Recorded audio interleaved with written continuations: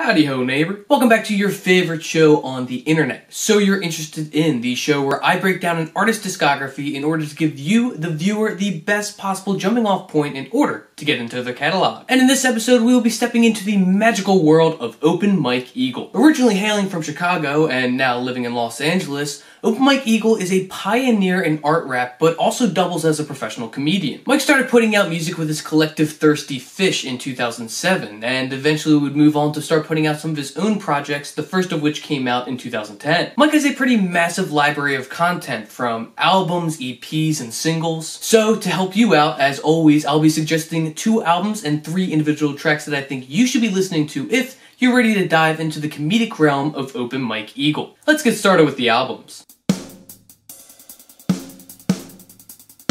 The first Open Mike Eagle album to check out is his 2017 LP, Brick Body Kid Still Daydream. This album is a surreal experience, full of abstract, bizarre instrumentals, mixed with Mike's off-the-wall verses that can range from making you laugh out loud to putting you into a deep depression. The first track to pay attention to is How Could Anybody Feel at Home? The beat on this is lightweight, moving like a calming wave washing up on the shore, all while Mike's vocal cadence perfectly matches the percussion without sounding dull or boring. Next up, Happy Wasteland Day is a sarcastic and actually somewhat humorous look at the current plight of the United States. The instrumental on Happy Wasteland Day is full of surprises, all while working around this fantastic guitar progression as his backbone. This is the first song I heard when I was trying to get into Mike, so I can vouch that it is great for new listeners. Lastly, you should hear 95 Radios featuring Haslo. 95 Radios is the more downcast side of this album, as both Mike and Haslo rap about feeling disconnected from their friends and also feeling pressure to put out material that people would like. The beat is lush, perfectly personifying this track's themes of detachment and fear. All in all, Brick Body Kid Still Daydream is a great introduction to Open Mike Eagle's music, as it shows off many different facets of his art,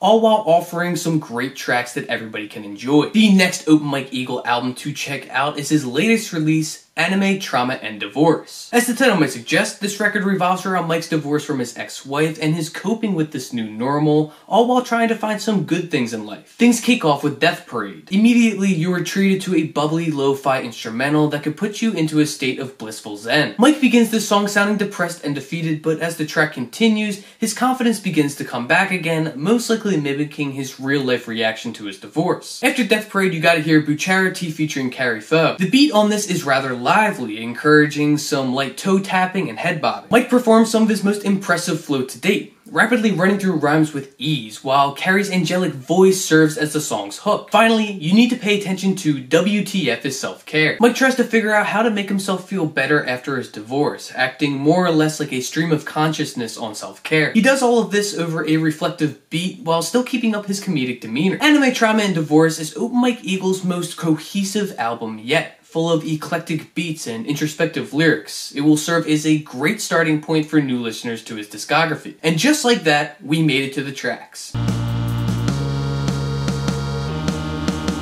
The first Open Mike Eagle track to check out is Ziggy Starfish, Anxiety Rap, featuring Gold Panda, which comes off his 2015 EP, A Special Episode. Ziggy Starfish sees Mike completely smother this bobbing beat that leaves lots of space between each note. The drums ride along, firing off like a malfunctioning rifle, coming in and out with little discretion. The lyrics behind this track see an extraterrestrial being come to Earth for the first time, and is feeling incredibly anxious around the people of this planet. Hence the title's reference to the David Bowie album that shares a similar namesake. Take some time and listen to Ziggy Starfish. Next, you should listen to Microfiche off of his 2018 EP, What Happens When I Try to Relax. The beat reflects the themes of the album's name, as the instrumental is incredibly laid back and relaxing. The bass is lush, and the sampled loop feels like it could put you to sleep. Mike's vocals follow in suit, quietly singing through a slightly fuzzed filter, creating a tranquil experience. Microfiche is definitely worth a listen. Last but not least, give a play to Thirsty Ego raps from Mike's 2014 album,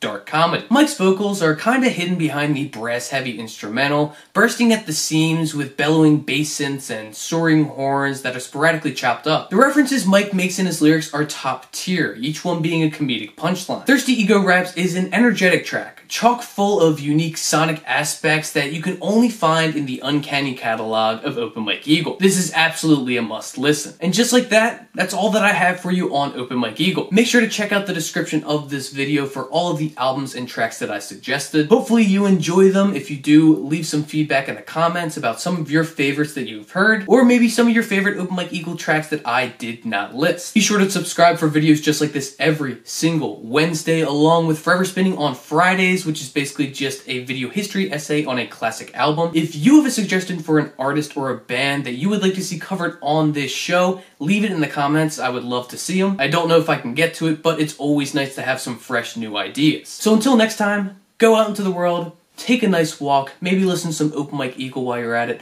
wear a damn face mask, it's not that hard, and maybe while you're at it, go frolic in the field or something like that. I don't care. This is your life, you make the most of it. And with that, I will see you next time.